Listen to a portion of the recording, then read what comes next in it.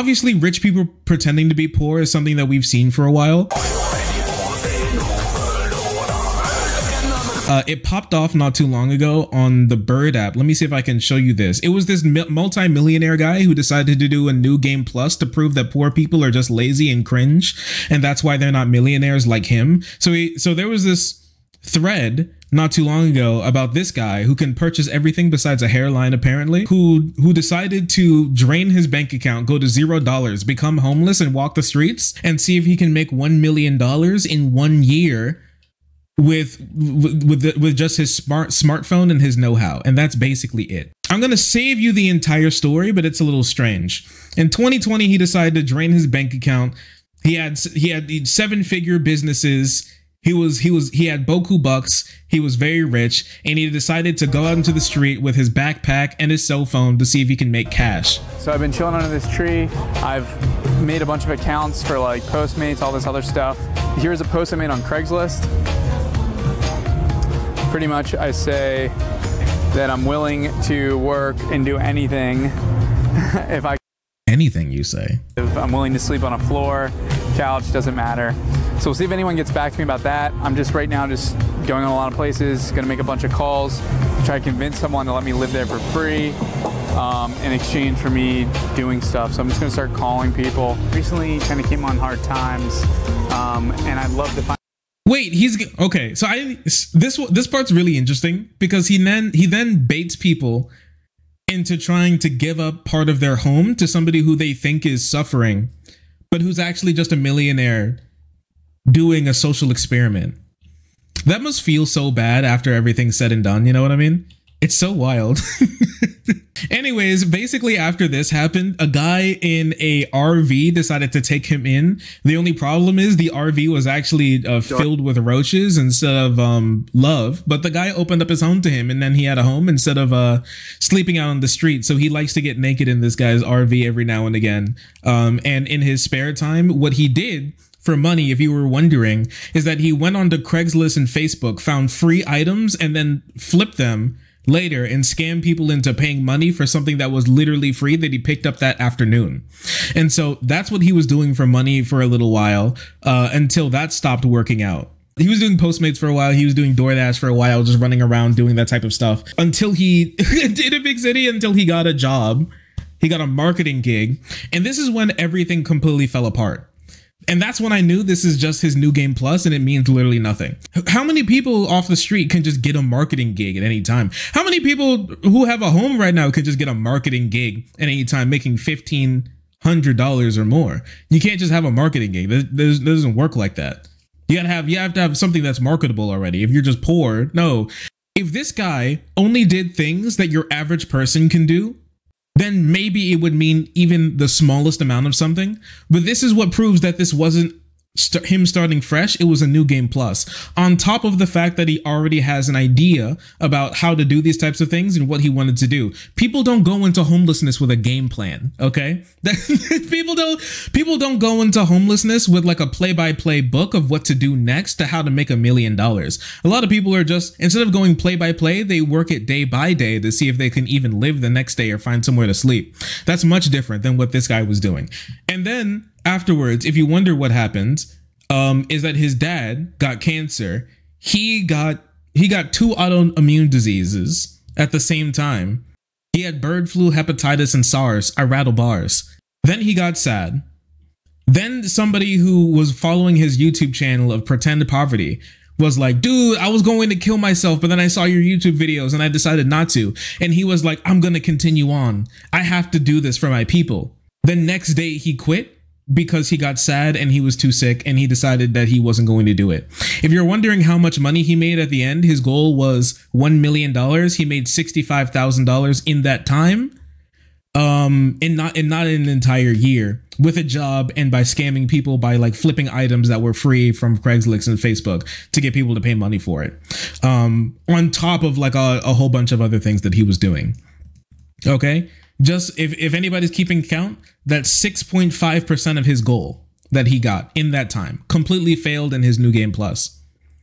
But this got me thinking, and I was kind of wondering, on top of the fact that I was actually thinking about moving at some point, and I was looking up videos about my town that I live in, towns near me, just really small YouTubers, what they were doing and things that they liked about the towns and best places to move, worst places to move, stuff like that. And then I stumbled upon something really curious, really curious. And that was the existence of YouTubers who go around cities to kind of look at how bad they are and film homeless people on the street. It was really weird.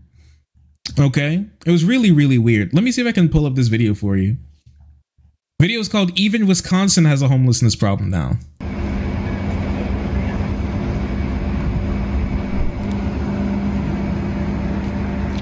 Just filming poor homeless people on the street. Republic of Wisconsin. And some people who may not even be homeless. This is just a guy.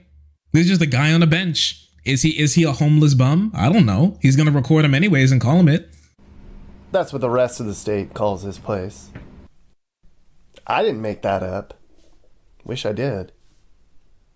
Madison's been called a lot of other things too. Republicans in this state say Milwaukee and Madison are the turds in the punch bowl. God. 77 square miles surrounded by reality, they say. The Berkeley of the Midwest, people insist. Now, this isn't going to be a bad video. But you people like bad stuff, so I had to get your attention. Madison, Wisconsin's actually a wonderful place. It's just different now. It's changed. Different. I'm going to talk about that a lot. And I'm going to show you a lot of homeless stuff. You love that. And I'm going to complain about politics, because you love that. If I didn't do those things, you wouldn't watch this video. I know you. Anyways, let's get forward a little bit. You talk to old school Madison people, and they'll be like, this place used to be so funky, and it felt like a community. But now there's these tall buildings everywhere. And Target on Main Street, and a dollar store downtown? What? Where's all the mom and pops? Well, a lot of the mom and pops left during the riots of 2020. But it's become your typical snobby liberal place, even more so. Taxes are going up, traffic's getting worse, crime's going up. And the solution? Just keep throwing money at the problems. But that's just making it worse.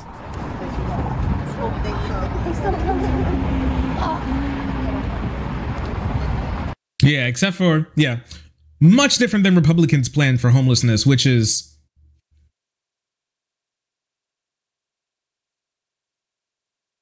you see? Oh, my bad. Make their living worse. Make them work. Instead of giving them money, take money from them. Because many people have said the best way to get out of poverty is for the government to crack down on the way that you live and make sure that you have less money. He's a concern. Look, I'm telling you, you gotta hold on. Things are gonna get bad quick.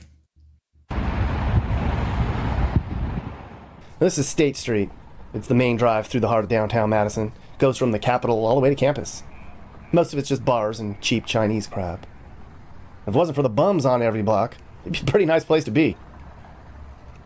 The thing that most people complain about these days are all the homeless people and the crime. It's a super duper liberal place, so you have to watch what you say. But I think everyone here is frustrated by all this. Bums. Yeah, that's something that's been his.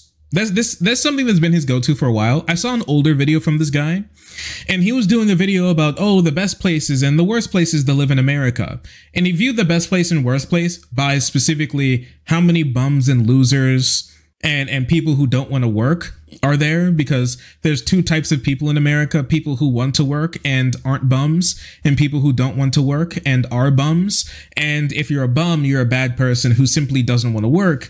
And if you're rich, you're probably a good, hardworking American who loves work and loves a functioning society and community, right? And when liberals move in, poor people just, I don't know, maybe like they just appear. Right? They just, I don't know. It's kind of like how we thought germs happened, or like rats and flies happened back in the day. I'm not sure if you guys knew this, but like the working theory before germ theory came around was that when you just leave stuff out, diseases, rats and flies and maggots simply just spawn from them, like they came from the ether. And I think that's how like poor people happen with liberals. Okay. When a liberal walks by an area, a poor person just pops up on the street. They just have an aura around them that makes people homeless. And they're a bum who wants a government handout. And it makes me sick as a hardworking American. I tell you what. Yeah, I think the real bums are the people recording homeless people on the street for money online. But, you know, that's just me. It's worse than I thought it would be. Sort of like a mini Austin with all the beggars and smelly druggies laying all over the place. The whole downtown smells like weed.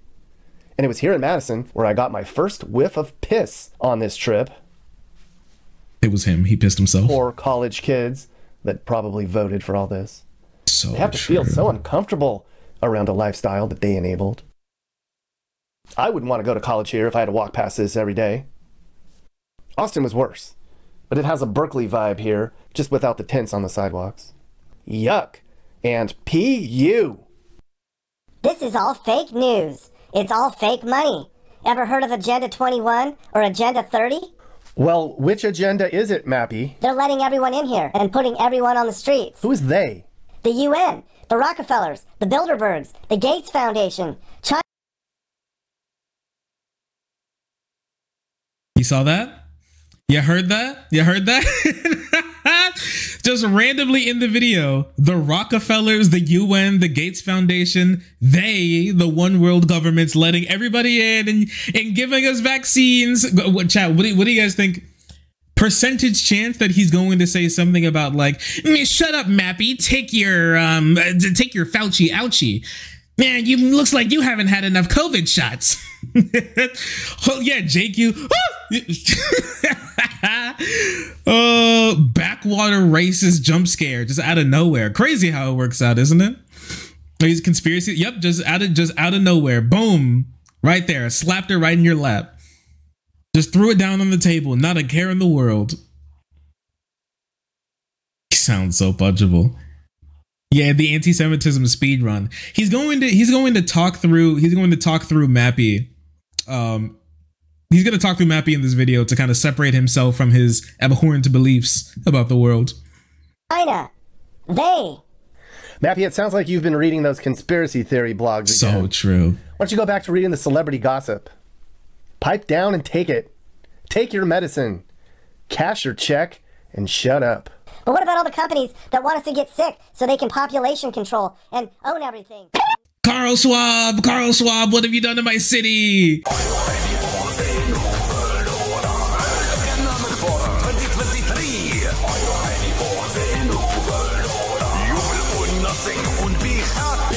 Mappy is cooking.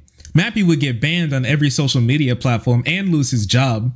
But listen, when you say something and people don't like it, that's how you know that you're telling the truth. Order, new. Bugs, consumed. Ownership, none. Yup, it's they time. I'm about to go up in the mountains to a neighborhood up high, mountains of Medellin, which is deep into the hood. Alone. Have you seen the thumbnail for this one? Wrong turn, gringo. I feel like I kind of want to start saying this now. You know what I mean? I want this to be a part of my vocabulary. I'm not Hispanic, but wrong turn, gringo. So crazy. Oh, what you doing here, white boy? What you doing here, white boy? Wrong turn, gringo. Now turn out your pockets, hombre.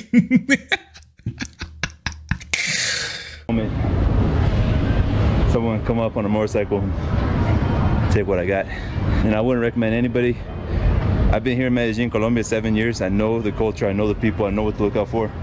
So no, I wouldn't recommend any YouTubers coming who don't understand the culture, just come in and film in places like this. Don't do it, it's not worth it. It's not worth it. He's just talking about these people.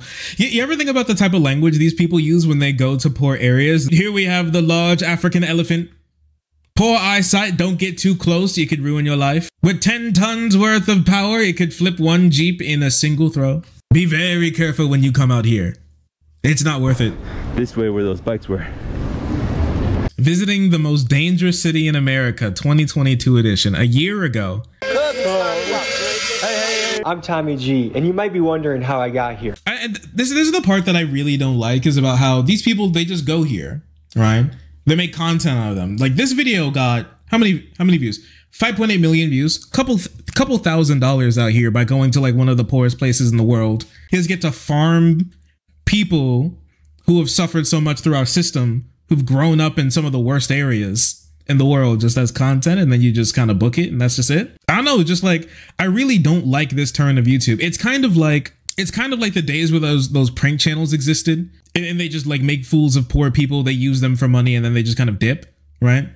Like, man, that was so crazy, that was so dangerous. The likelihood of you going to St. Louis and then dying or getting robbed or something is so actually astronomically low. Even some of the most dangerous cities in America are still so wildly low that you can't be like, oh man, I need to be on my guard here when you're just out, because more likely than not, nothing will happen.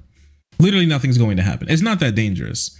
It's probably no more dangerous. More likely than not, it's no more dangerous than you just driving in your car. On some roads, you're more likely to die in a car accident than you are to go to some of these cities and then get like robbed and shot, and your mom gets your fingers in an envelope asking for $100,000. You good, bro. You good. No, I'm just wondering where the fireworks are going. Make sure we good. You know those guys? Hey. This is part of the crew too? Nah. So literally every car that was coming down the street, I was keeping an eye on, and I was like hiding behind the car. I was up when I would see it coming, I would like hide behind the curb just to make sure, because I didn't want to take a chance if it was a rival, and I don't know if they're friend or foe. I wasn't about to die. This was too hot. Anyways, back to Dude, I went to this predominantly black neighborhood. I was hiding behind the damn cars, man. He thinks he's in a COD mission or something. He's pressing X to take cover. Every time a car goes by. All right, dog. Sure. I mean, I guess. I don't know. Man's played too much GTA. I can say this because I lived in St. Louis, actually. I'm not sure if I talked. It might have been an op, you see. I didn't want to catch those hands and get packed up by an op. He didn't want some fella on the street to catch a body now. I actually lived in St. Louis for a good while, actually, while my parents were still in the military. Literally nothing happened. It was perfectly fine. It was a perfectly fine place. I went to school in the city and everything. We were in the city a lot. Is St. Louis dangerous? Yeah, it has a lot of problems, 100%. But going there and filming poor people there like you're going to the damn zoo is just crazy. Yeah, thank you so much, worshiper of Olympus, for the $5. Tyler Oliveira is the worst of them. No, I've heard about that, but I've never seen anything about Tyler Oliveira before. I've never watched any of his videos before. None of them.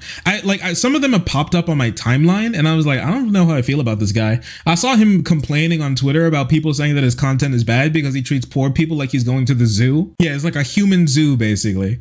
And then he just farms them for content and then goes someplace else, as he calls himself, like an investigative journalist. Man, they just freed their order. They just freed their order. The police on our ass. The police will roll up when they see this shit. They don't come around here. How old are you guys? I just turned 19. Okay, so when you turn 25, what do you want to be happening in your life? We gonna be rich by this year or the end of this year. I'm hitting the heights, real heights, big heights. We ain't rich off this music shit. Then we gonna hit a whole lot of heights. I mean, we ain't broke out here. I take like 2 puffs, I'm done. I go for a jog, I read a book, I'm out. Damn, I smoke 13 woods a day. All right. These guys are seriously good rappers. Their music videos are captivating. I hope music is something they chase. Their links are in my description. Go blow them up. Comment Gorilla Gang. Gorilla Gang. You know he was doing the hokey pokey to these guys. Wait, these guys are actually popping off. They're doing great. Their music is so captivating. Oh, I got to visit them for a day. Incredible stuff. Anyways, as you can imagine, he went to the hood and he was perfectly fine. Literally nothing happened. But yeah, I wanted to check out Tyler Oliveira at some point because some of the stuff that I've heard about him is just absolutely terrible. I have not looked at any of his content before, but like the whole I go to a poor area, let's see if I get shot by these dirty poors is a video idea that's as old as YouTube careers have existed. And so yeah, it's not very. So yeah, I can 100% imagine that type of stuff will definitely bring in a lot of views. I can see it 100%. It's almost like people live in the hood. Hood tourism is the new poverty tourism. It's just kind of sad, honestly. It's just kind of sad content to see.